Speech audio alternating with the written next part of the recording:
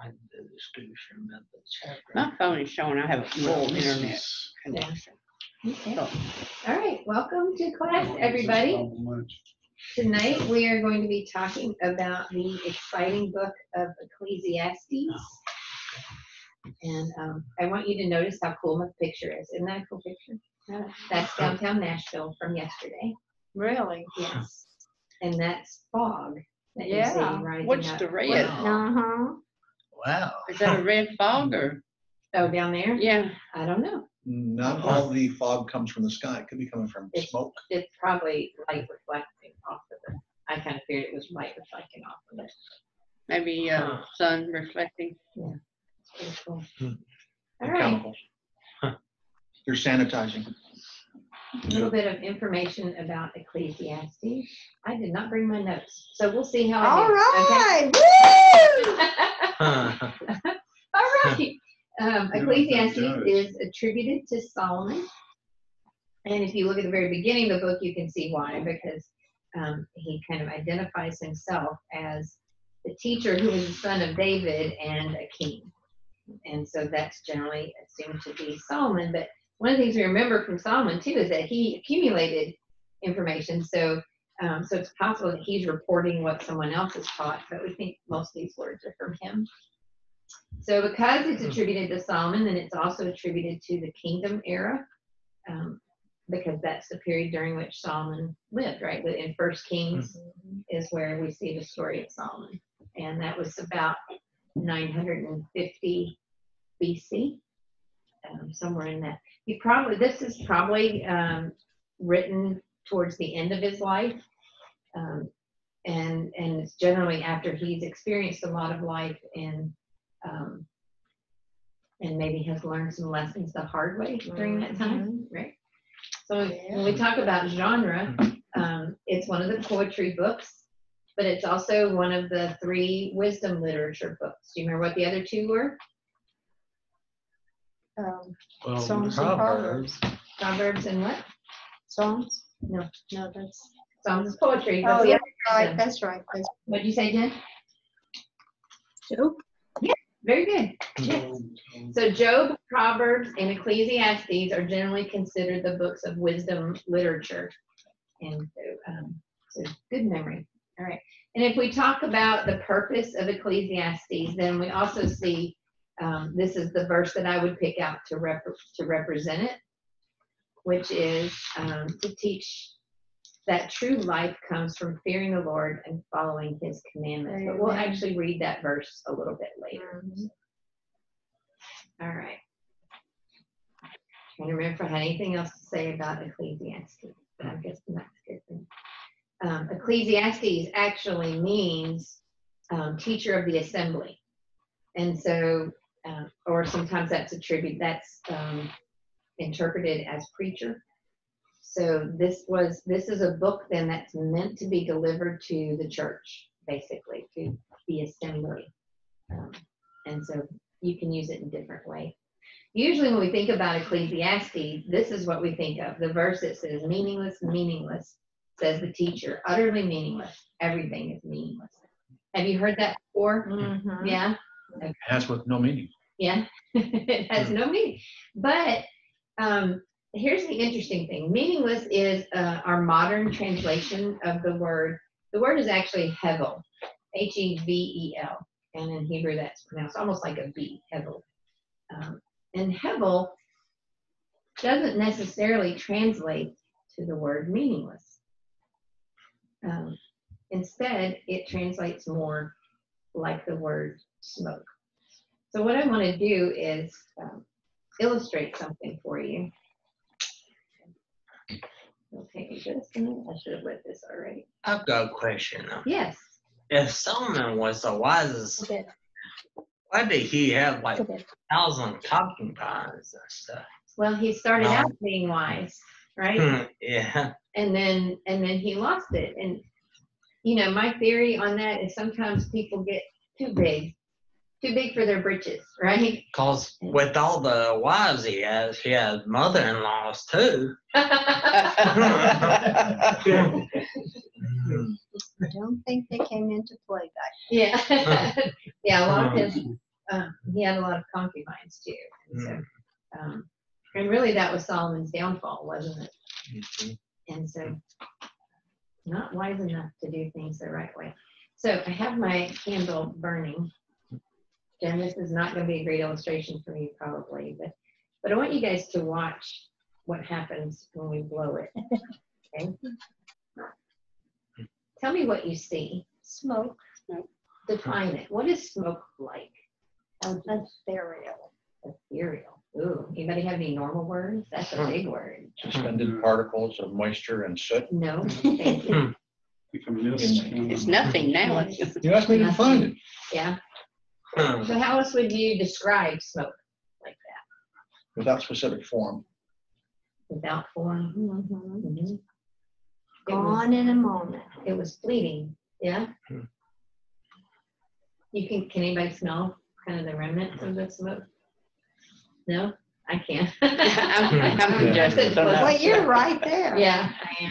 I smell it. So it didn't really Dissipated. have a steady shape. It changed Well, it over dissipates. time. It dissipates Mhm. and it's vague. And so that's really the word hevel. It means shifting, like smoke or fog, or Unstable. that sort of thing. So it's not something that you can grab onto. I had a whole list of descriptions for it. So, anyway, so I want to think about that instead of thinking about meaningless, think about shapeless, or and it doesn't stay the same time, and it's not something that you can hold on. And that's really the word behind the scripture when Solomon says that everything is meaningless. Everything That makes a lot of sense. Yeah. Yeah. Immaterial, Mhm. All right. without substance. So given that, then what I thought we would do is look at a few of the themes that we find in the book of Ecclesiastes. So Ecclesiastes itself, remember, it's poetry, and it's actually several pieces of poetry kind of put together and then summarized at the end. So these would have been maybe different poems. And when you're reading chapter to chapter, you'll see that chapter 3 might be completely different than chapter 2. So it's not necessarily a continual story or even a continual teaching. It's different books of poetry that are grouped together. Okay. Sort of like Proverbs, but with all the chapters. Yes. And there's only 12 chapters in Ecclesiastes, and it's the 21st book of the Old Testament. So I forgot those from the screen ones. And that's the opposite of 12. Yeah. Wow. I think that happened by chance, but I could be wrong. So, Numerology would say no, that's on purpose. so one of the first themes that we see in Ecclesiastes is this theme of time marches on. So time goes on and on and on. And actually what we're going to see is there are some of these concepts that we hold on to that we think are really big deals, but the truth is they're kind of hevel, right? Mhm. And so in the same way, time goes on and on. So we learned then that our existence is just a blink of the eye. It's just a little fraction of time when you consider the whole span of time, right? And so in the creation of the universe and eternity, time goes on and on and on. And what seems to us to be a lifetime is really just a tiny bit of time. And so I think that's an important thing to remember. And you'll see, I think it's either chapter 1 or chapter 2 that talks about the sun rises and the sun sets, and then the sun rises again. The days just go on, and it's a predictable thing. And also it says streams flow to the sea, but the sea never overflows. Not talking about flooding, but it doesn't run out of sea, right? Can somebody read verses 9 through 11 from chapter 1? History merely repeats itself. It has all been done before. Nothing under the sun is truly new. Sometimes people say, here is something new, but actually it is old. Nothing is ever truly new. we don't remember what happened in the past, and in the future generations, no one will remember what we are doing now. That's kind of an ouchie, isn't Yeah. You might think you something, but you not. I know, right? And so even if you think about your great grandparents, maybe you know who those were, and maybe you don't. You don't know what they had for breakfast one morning, right? And you don't really know. In most cases, we don't know what people are like. And then you go back 200 years, we don't know those people, right? So does it help you to put things into perspective, to think that we get so bound by time right now? We're in a hurry a lot. We feel a sense of urgency a lot. And what Solomon is saying is chill, right? Time marches on. It goes on forever. And there's nothing new under the sun. One of the things I loved when I was reading through here is how many phrases that I've said that I didn't know that came from Ecclesiastes, right? And so that whole "there's nothing new under the sun" is one of those. We like to think that we have new things, like maybe microwave ovens and internets are new, but nothing of significance, right? Communication is still communication. Lust is still lust. Sin is still sin.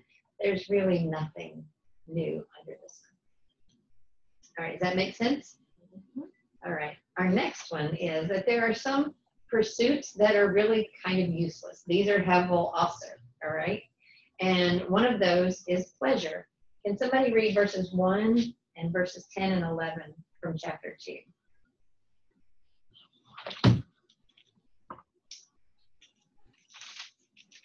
I said to myself, come on, let's try pleasure. Let's look for the good things in life. But I found that this too was meaningless. And then you said 10 and 11? Yeah. Anything I wanted, would take. I denied myself no pleasure. I even found great pleasure in hard work, a reward for my labors. But as I looked at everything I had worked so hard to accomplish, it was all so meaningless, like chasing the wind. There was nothing really worthwhile anywhere. Thank you.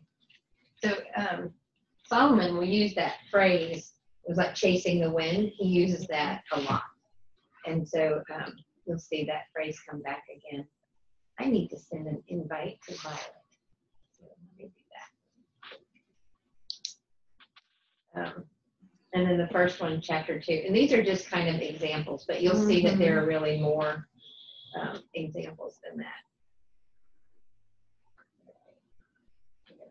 I think those scriptures kind of like chasing the wind, that kind of explains the 3,000 wives.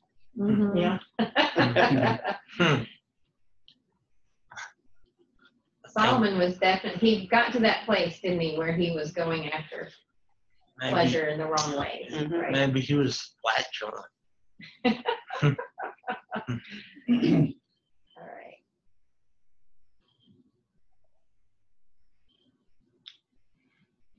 I'm sorry. It's on the way.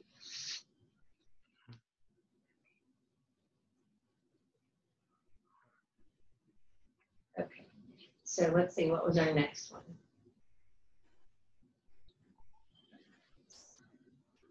What else is useless?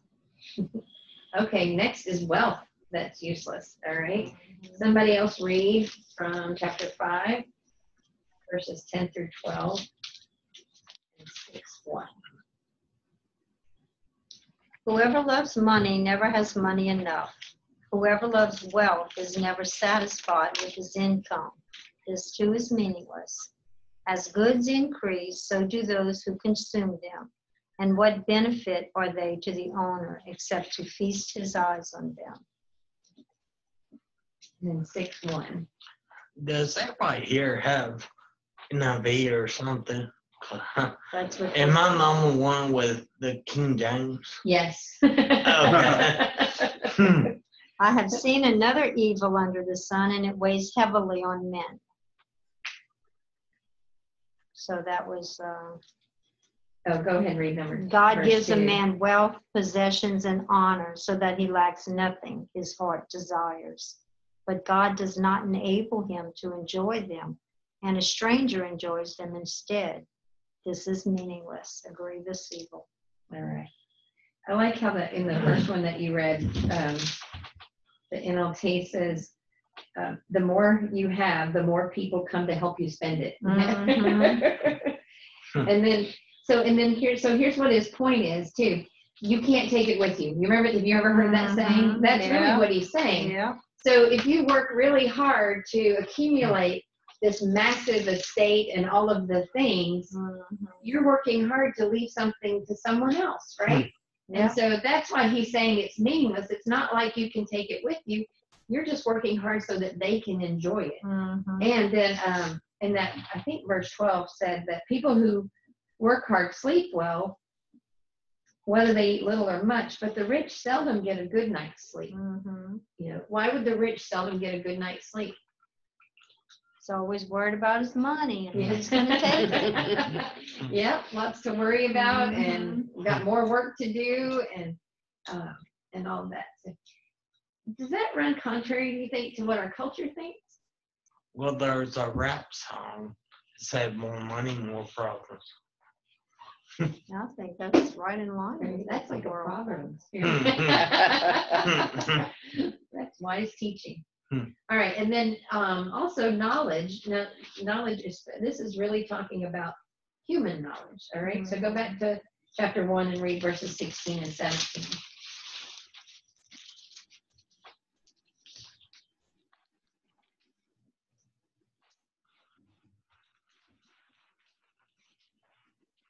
I thought to myself, look, I have grown and increased in wisdom more than anyone who has ruled over Jerusalem before me. I have experienced much of wisdom and knowledge. Then I applied myself to the understanding of wisdom and also of madness and folly. But I learned that this too is chasing after the wind. Yeah, there you go.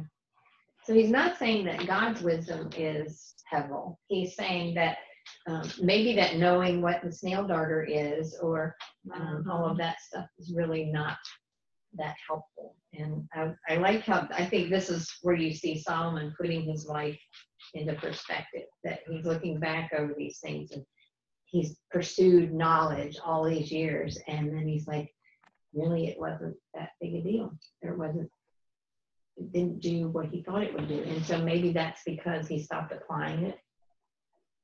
But God is always valuable. And so I think this is more about knowledge. All right, and then if we want to have the right perspective instead, let's go to 5:18 verses 18 to 20. It says, even so, I've noticed one thing at least that is good. It is good for people to eat, drink, and enjoy their work under the sun during the short life God has given them, and to accept their lot in life. And it is a good thing to receive wealth from God and good health to enjoy it. To enjoy your work and accept your lot in life is indeed a gift from God. God keeps such people so busy enjoying life that they take no time to brood over the past. And so we're going to come back to that in a little bit too. But I think the point here is to accept one's lot in life. And so we've talked before about how acceptance makes such a difference, that when we have false expectations, it makes life more difficult, right? It would seem that Solomon didn't accept his lot in life. Yeah. He didn't learn that. He learned about it, but he didn't live it. Yeah. Yeah. That's right. He just went for more and more and more. And by this time, he's already got bitter and angry. Yeah. So he learned it for others. So, okay, so there's a couple of themes we've got. One is time marches on. The next is that a lot of the pursuits that we think are valuable as humans are really not, right? And then here's the next truth, that death is for certain, all right? So death comes to the wise and the foolish. Let's look at chapter 2, and we'll look at verse 16. Bill, can you do that one?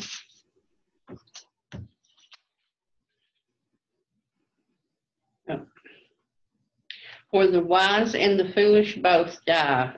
die, the wise will not be remembered any longer than the fool. In the days to come, both will be forgotten. Yeah, everybody dies, right? Okay, and going down, Bill, and read 18 and 19. Chapter. Wait a minute, I didn't. You didn't stay there. Well, no, I didn't include 18, and I Okay. I didn't do the whole chapter. I don't think that. Oh yeah, this one says pretty much the same thing. 18 and 19. Yeah. I came to hate all of my hard work here on earth, for I must leave to others everything I have earned. And who can tell whether my successors will be wise or foolish? Yet they will control everything I have gained by my skill and hard work under the sun. How meaningless. Yeah. That's sad, isn't it? That's the same point we were making about acquiring wealth. It's that after your death. Well, Solomon's advice in 6 was to enjoy what God gives you. And he's very clearly talking about what he did, not what God did. Yeah, Solomon worked hard, don't you think? I mean, I think he. Well, he took the giftedness that God gave him and blessed him with and took ownership of it and stopped giving God credit for it. Yeah. Yeah, good point. Good point. All right, somebody read 3:19 through 21.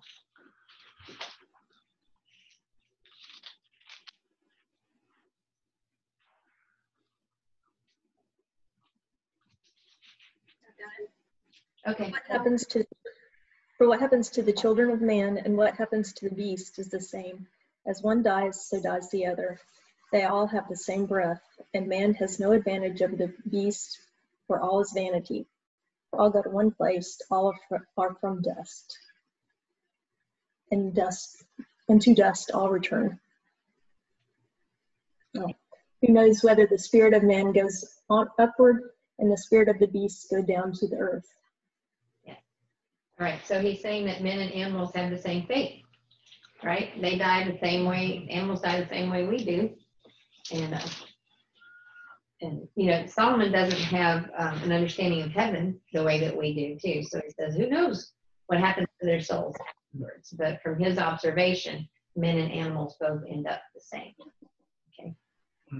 All right. And then the other is that death is our destiny. Greg, can you do 7 too? Okay. Better to spend your time at funerals than at parties. After all, everyone dies, so the living should take this to heart. All right. Tyson, can you do 9 verse 2? This is a real positive message. In English. Do it in English. It gets better. Okay, which English do you prefer? It doesn't matter. Just whatever you're. No, We Alan. want to see what the King James says. I did good. You want the Queen? He said 9 too. 9 too. Yeah, 9 verse 2. Okay. All things come alike to all.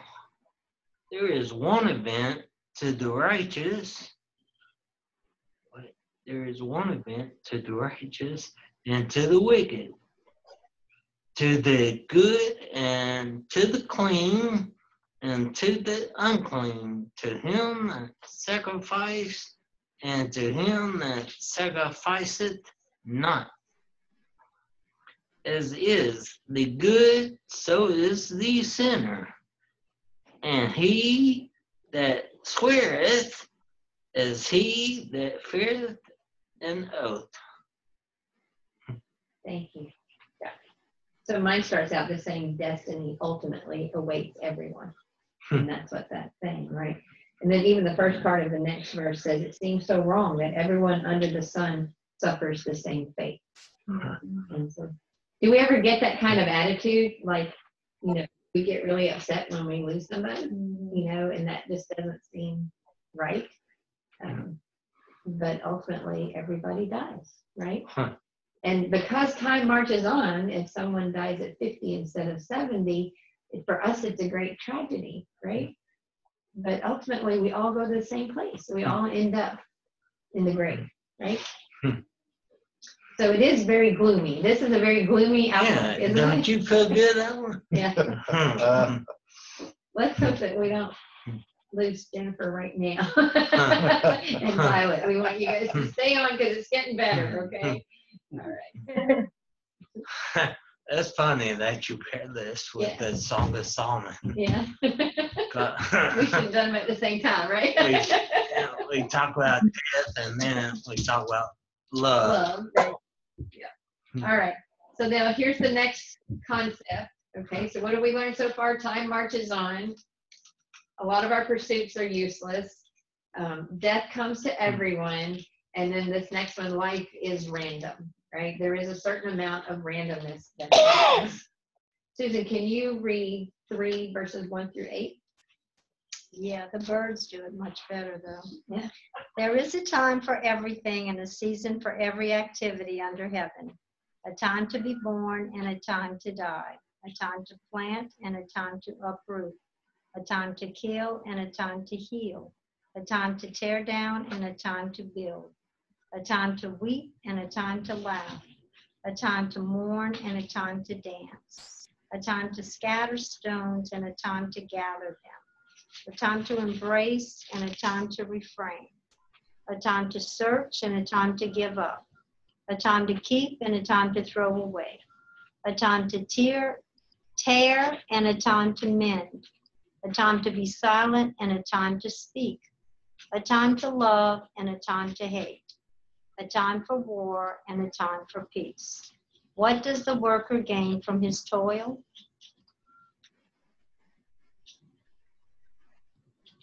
Keep going. No, that was good. Okay. All right.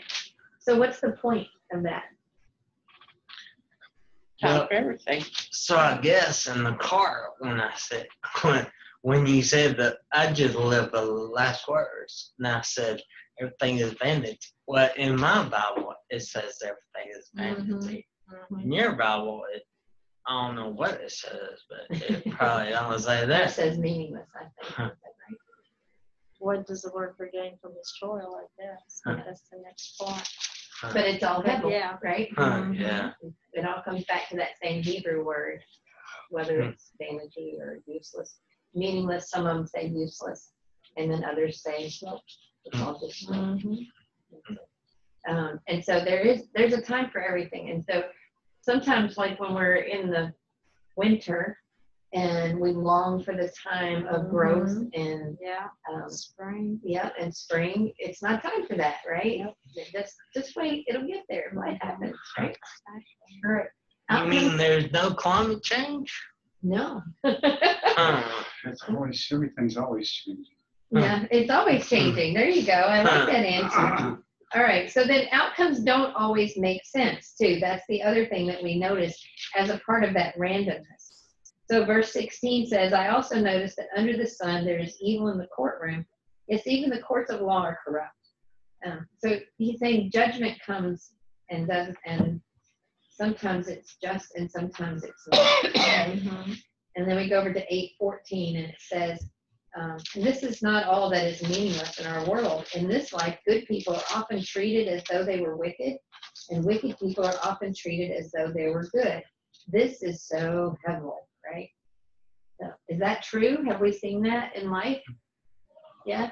So you remember, this is why we said that Job was so important. Because what we saw in the book of Job is, even though Job did everything right, he still suffered. And so we learned in Proverbs that all the Proverbs are kind of like, if you do it right, you won't suffer. But then there's also this sense there that these are general guidelines, but life doesn't always work that way. So between Job and Proverbs and now Ecclesiastes, what you see is that it doesn't always end up like it should. That sometimes good people are persecuted and sometimes bad people are rewarded. And I think that's probably a wisdom that we've all seen in life as well, right? And that was especially radical during Solomon's days when they were very well convinced that if life was going good, it's because you were good and God was blessing you. And if we're not careful, we can get into that expectation now. But it's really important for us to understand what Solomon's saying is that it doesn't always make sense and it doesn't always work out that way. And sometimes bad things happen to good people, right? Yep. Yeah. And so who wants to read verses from chapter 9, verses 11 and 12? Are you in it? Are you in the scripture, Alan? Mhm. Yeah, so can you read that one? Sure. It's actually one of my favorites. Yes. I have seen something else under the sun. The race is not to the swift, nor the battle to the strong. Nor does food come to the wise, or wealth to the brilliant, or favor to the learned, but time and chance happen to them all. Moreover, no one knows when their hour will come. As fish are caught in a cruel net, or birds are taken in a snare, so people are trapped by evil times that fall unexpectedly upon them. Amen. That's a verse that we quote a lot, isn't it? Yeah. Time and chance happen to all. One of my favorites. Sometimes just stuff happens, right? Stuff. That's how Does. stuff happens. Okay. It does. Yes. Yeah. And so I think we tend to have an idea of God as being some kind of cosmic engineer sometimes and making everything happen. But what this is that sometimes it just does, right? And it's just a part of living in this world, and especially in a fallen world, that we all face things that we might not.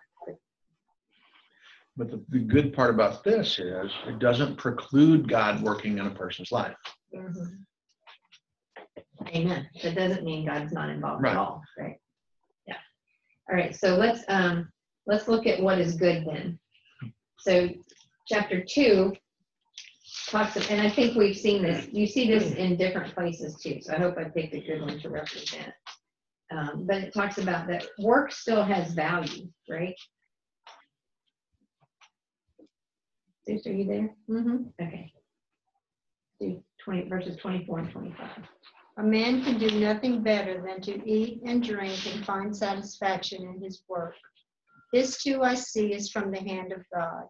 For without him, who can eat or find enjoyment? Right. So, when we combine this with other verses too, you see more of this pattern that work in order to gain wealth or to gain status or power is meaningless. But there is an intrinsic value in work, that you can still work and find satisfaction. This is a principle that I find operating in all of our lives, that it's good for us to work or have some purpose, right? Mm-hmm. And so it can be very depressing when you don't have a job to do, or an outlet for your energy and your thinking and that kind of thing. And so what we see throughout scripture is that work is good, and it's not a bad thing. And sometimes work seems like a 4-letter word, right? But it's a good 4-letter word. And sometimes work isn't paid. Yes, absolutely. Right. And so, Paul said if you don't work, you shouldn't eat. yeah. Yep. There you go. I think there's just something in us that feels satisfaction when we do something, even if it's cleaning your house or doing the laundry. I haven't found that. I feel very satisfied when the house is clean. Yeah. I'm okay with someone else doing that. I'm okay with you doing the work. All 5 minutes of it, right? Yeah. Hey, it's 5 minutes. Hang in there. Yeah, pick up the dog and say, well, I'm done. Yeah. Okay, another thing that's good is companionship. 2 people are better off than one, for they can help each other succeed. If one person falls, the other can reach out and help. But someone who falls alone is in real trouble. Likewise, 2 people lying close together can keep each other warm. But how can one be warm alone? A person standing alone can be attacked and defeated, but 2 can stand back to back and conquer. 3 are even better, for a triple braided cord is not easily broken. Amen. I like that, because it reminds us that God doesn't mean for us to go through life alone, right? And that doesn't have to come through a spouse. That can come through friends or family. And you get this picture here of somebody fighting, like, and if you have 2 people, they can put their backs together and protect all the way around, right? Even better if you have 3. So I think this is a piece of wisdom that we can apply to our lives, that God doesn't mean for us to go through it on our own. And it's good to have companions to go through life with. All right. And he also talks about obedience being good. And 8 verse 5 talks about obeying the king, which is funny because the king isn't who's writing it. Obey the king since you vowed to God that you would. And it goes on to say that life is better when you do things the way the king would. Those who obey him will not be punished, and those who are wise will find a time and a way to do what is right. For there's a time and a way for everything, even when a person is in trouble. So it's better to obey the king because life goes better, right? All right, and then God's ways are to be obeyed too. Greg, can you read 8 verses 12 and 13? Okay. But even though a person sins 100 times and still lives a long time, I know that those who fear God will be better off. The wicked, Yes, one more. the wicked will not prosper, for they do not fear God. Their days will never grow long like the evening shadows. Okay. So obedience to God's ways, still, I like how it says that their life will go better. They will be better off, right? So those things are good. So we find then that even though there's some things that are useless, things like work and companionship and obedience to God's ways are still good, right? So there are good things. But ultimately what we find is that God is good, right? Right. And amens to that. God is good. And these are the observations of Solomon. So let's look at 5 verses 2 through 7. So are you ready to read again? I'm not there yet. But you said chapter 5? Yes. What verses? 2 through 7. Don't make rash promises and don't be hasty in bringing matters before God. After all, God is in heaven and you are here on earth, so let your words be few. Too much activity gives you restless dreams. Too many words make you a fool. When you make a promise to God, don't delay in following through, for God takes no pleasure in fools. Keep all the promises you make to him. It is better to say nothing than to make a promise and not keep it.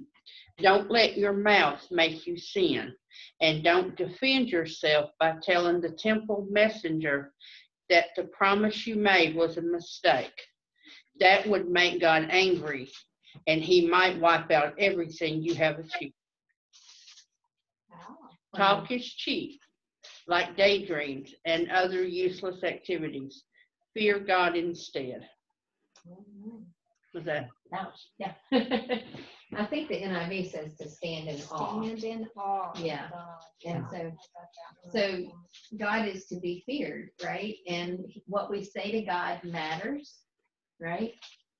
Somewhere in here, I don't think I included it. It says it's better not to make a vow than to make a vow and break it. That's what it said, right? Yeah. Is that the Yeah, same? that's Okay. that's in what I read. It says promises. Keep all the promises you make to him.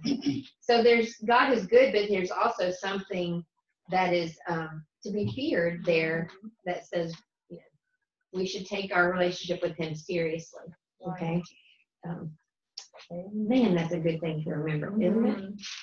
I like it where it says talk is cheap. Yeah. It's useless, isn't it? I've actually lived by that a lot. Yeah. A lot of my life, yeah. Actions speak louder than words. Right. Right. Mhm. Kind of like the internet, right? That came and saw your internet. Right. Tyson, could you read 11 verse 5 for us? 11? Yep. Chapter 11? 11, yeah, chapter 11 verse 5. You sure there's chapter 11? And There's 12, yeah. Really? Maybe the King James. maybe I have some pages Oh, you're on ripped the wrong out or page. something. Turn backwards one. No. It really doesn't have an 11. You're in Song of Songs there. Oh. Oh, quit Oh, you- skipping jump ahead. ahead. You're I'm skipping Song of ahead. You're going back. That way. She did. I'm in Song of Solomon. Yeah, keep going. Jennifer, we'll let you read the next ones when we get there. If that's okay with you. 11:5. Well, let her go ahead and read this one. That's all right. We'll wait. We'll wait. Anyway, I know. not here. No, that's Ecclesiastes. That's what we're in. Oh, what? Oh, I thought we were in the zone. Oh, okay. I'm done. Okay. Which verse is 5. 11. it? Yeah. Okay. As thou knowest not what is the way of the Spirit, nor how the bones do grow in the womb of her that is with child, even so thou knowest not the works of God who maketh all. Thank you. Very good. The NLT says you can't understand the activity of God who does all things. And so that's the other point. So first we need to be in awe of God and watch our words to him. And next we've got, don't think that you can understand everything that God does. And we even understand like more now about how a baby grows in its mother's womb than Solomon did then, right? But even then, we can't presume to understand things the way God does. And I think that's the most important thing to me to take from this is don't ever think you can or ever will on this earth understand the ways of God. Yeah. He is who he is. That's the last chapters of Job. Yeah. Exactly. All Where right. were you when I did this? Yeah, very good. Jennifer, can you read 7, 11, and 12? Wisdom is good with an inheritance, an advantage to those who see the sun. For the protection of wisdom is like the protection of money, and the advantage of knowledge is that wisdom preserves the life of him who has it. Very good. I like how the NLT says that last one. Wisdom and money can get you almost anything, but only wisdom can save your life. Amen. Wow. And then who wants to read 8, 16, and 17?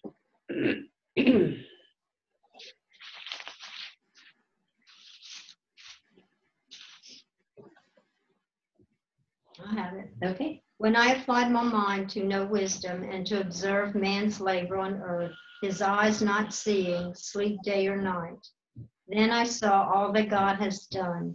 No one can comprehend what goes on under the sun. Despite all his efforts to search it out, man cannot discover its meaning. Even if a wise man claims he knows, he cannot really comprehend it. Yeah. So same point, right? Mm-hmm. Don't think you understand it all. All right. But then here's the next point that we need to find God before it's too late. So let's look at, I'll read verse 12, or 12 verse 1. Don't let the excitement of youth cause you to forget your Creator. Honor him in your youth before you grow old and say, life is not pleasant anymore.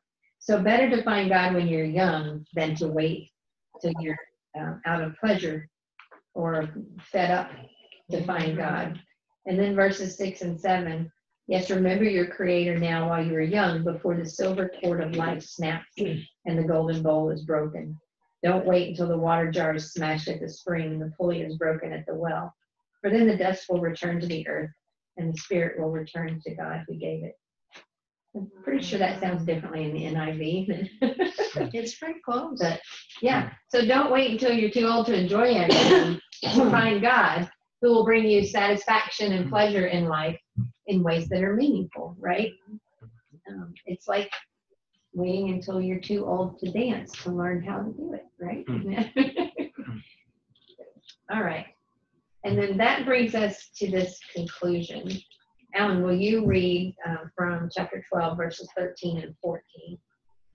But notice if your Bible is headed like mine, after verse 7 and 12, it says, concluding thoughts about the teacher. And so it looks as though this part was even added perhaps after Solomon's writings, so that so it's like someone is summarizing what Solomon has said. If you'll read those last 2 verses. Yeah, the title in NIV is Conclusion of the Matter. Yeah, okay. But 13 starts, now all has been heard. Here is the conclusion of the matter. Fear God and keep his commandments, for this is the duty of all mankind. For God will bring every deed into judgment, including every hidden thing, whether it is good or evil. So in a place where Solomon finds so many things meaningless or hevel, what he is saying is that find God and do fear the Lord and obey his commands, because that's what has meaning. He's using the old parrot approach. Do as I say. Yeah. Do as God says, right? Well, no, he says do as I say because he didn't actually get it. Yeah. He understood it, but he didn't get it. So what do you think about Ecclesiastes? Either through our study tonight or other times. What do you learn about life through all of this? Fear God and keep his commandments, and it will go well with you all of your days. Give her a star. Yes, there you go. Your memory verse. The way I sum up Ecclesiastes is, without God, everything is meaningless. The only thing that really matters. And it's like, it reminds me of the scripture about building your house on the sand. The wise man built his house upon the rock. And I think it's a lot like that if we want wisdom or satisfaction with life or joy or anything, it all starts with that foundation of God. And anything, if your life is built on anything other than God, it's like building a house on sand. It's not going to stand up. And so I think that's a good conclusion. I think there's another approach that also works, and that is instead of trying to accomplish things, be with the people in your life. Yes. And so enjoy your times with your family and your friends, and enjoy the food you get and the provisions you have. There's a component of just being in the now, which we usually attribute to rich folks not having. And Solomon is included in that. Yeah. And he says that several times. I think you see that phrase, eat, drink, and find satisfaction. And that's not about immediate gratification or looking for pleasure. It's about enjoy your lot in life and where you are and make the most of it, right? The riches of people. Yeah. Relationships and hard work and those things that have substance to them. That verse about the sun shines on everybody, is that in here? Is that in Ecclesiastes? I think it is. Okay. And there's in end of chapter 7, or most of chapter 7, he kind of reveals his weaknesses, his problems. Solomon does. From all of his pursuit of wisdom. Yes, pursuit of wisdom is over pursuit. Even gets to a place that talks about the over pursuit of wisdom is not good. Yeah. But also in his case, I think part of his downfall is women. Because the end of 7, he's just like, women are just bad for him. Yeah.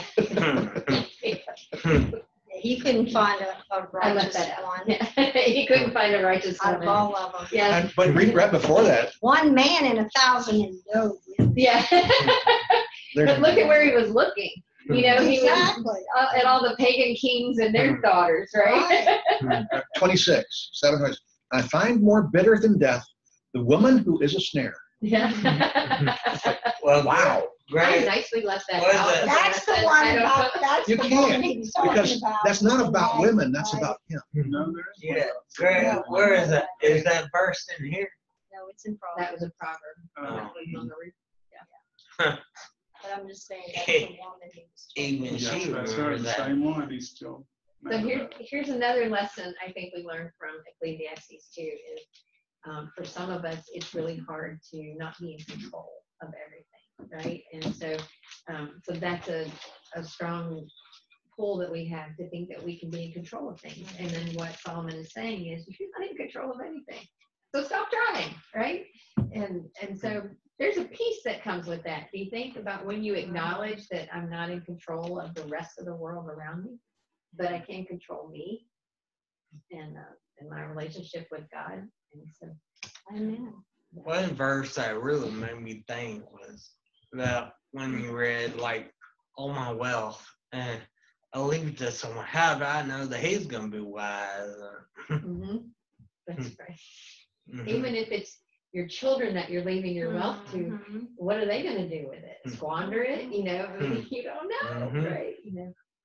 Go Bill Gates on them. Mhm. Give it away. Exactly. We'll have to consider that with our vast fortunes. Mm. Yes. I said, let's just spend it. If you do it on worthy things, right? And not useless things.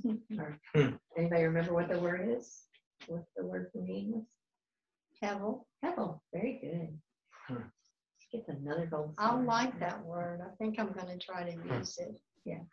And when you use it, think about Coke in the Mhm. example that Yeah, it's right. could be. Use it around your children and see how long it takes them to ask you, what are you saying? yeah. What's that word? What is that word you're saying? It sounds like heaven. It does, doesn't Or combination between that. Yeah. So hopefully we don't, Ecclesiastes is not as gloomy as you thought. If you look for the good that's in it. Right. And There's a lot of wisdom in it from a guy who went over the top yeah. and said, don't do what I did. Mhm. In chapter 7 and 16. Do not be over righteous, neither be over wise. Mhm. Why destroy yourself? Yeah.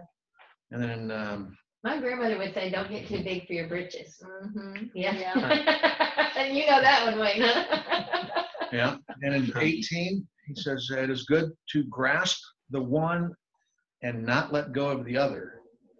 Whoever fears God will avoid all extremes. Yeah. And that's what Solomon did not do. He was a man of extremes. Yes. Yeah, probably in almost everything he did.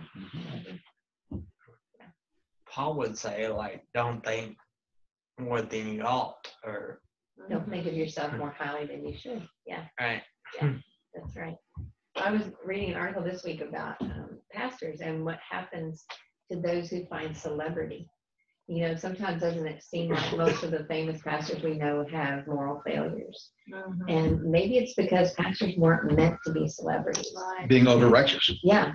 And, because then everybody puts you on a pedestal, and it's easy to think that you can be above accountability, or that your passions are legitimate desires that need to be met or whatever. But, Your interpretations of the word become completely something else.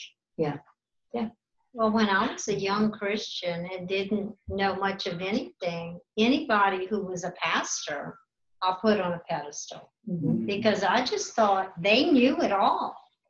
And so as time went on and these people, I started to see their humanity, it was a letdown. It was a major letdown. And I had to really, get into the word and figure out, wait, something's wrong with this picture, Mhm. And like you said, those who were in, celebrity pastors, in the fall of so many of them, it just, I used to work for one that happened to, and it was just weird to think that they're standing there telling me all these things, and what do? And when they go back to their office, give me a break, And maybe they think if so many people are listening to them, that it just inflates their egos a lot. And the sad thing, they're going to be judged harsher than we are. Well, and I think that it goes also through the non-celebrity ones, not big, but right. respected people. Those two, yeah, who absolutely. they kind of go off the rails for a bit. Mm-hmm. That's that humanity piece. We got a little bit of early in our pursuit, Yeah. since we were both adults. Mm-hmm. It wasn't that many years in as we were getting serious into the ministry. We started figuring out pretty quick that what happens away from the pulpit is very different than you would have thought. Mm-hmm. Exactly. Sometimes. And that's why we have to stay grounded individually. Not at our house. Yeah. I'm Yeah, I just like saying that. each person has their own relationship to build with God. We can't base it on the person who's standing behind the pulpit or even the other people that you're conversing with and talking about the word with. You have to work out your own salvation with fear and trembling before God. Our friend Rocky used to say, follow the master, not the pastor, you know, and Mhm. hopefully That's you can right. follow both. But, Yeah. you know. Well, but the pastor isn't the person your faith is based on. No, It's a tour not guide. at all. Yeah. And I think politicians come to mind too. Mhm. That like in America, our politicians are supposed to be representative of the people who put them there. And then we find that they really have very little They don't connection do that. sometimes, and they get too big for their britches too. Well, I think we have to remember that if you get put on a pedestal, just remember you can always step off of it or fall off the pedestal. Mhm. Oh, and many Easy to get do. knocked off, isn't it? Yeah, or you can get knocked off. Yeah. So I think that's a good reminder about Solomon, and that he had everything. And it's kind of sad, but we can still learn from him. Yes. Right? Oh, yeah. And so he calls out accurately what needs to happen. He just eclipsed it.